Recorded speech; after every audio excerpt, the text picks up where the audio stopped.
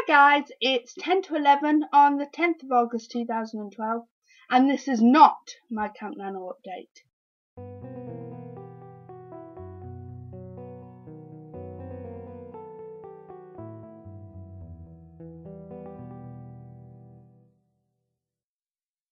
My Camp NaNo update will come later today, but I figured I'd get the task out there now and then do my Camp NaNo update later on, so that it's not all clumped into one video, which will be long and boring. So my task for today is to talk about subplots. Now in my novel A New Lease of Life, what I've tried to do is link all my subplots together, and each subplot builds on the previous one to form what I like to think of as the foundation for my main plot.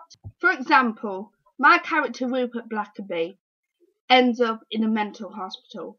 That's not the main plot, that's a subplot, but it builds up to the main plot. Another subplot is that Rupert Blackerby ends up in hospital after an accident at work, which then leads on to the next subplot and the next, until finally reaching the main one. I find that people deal with subplots very differently.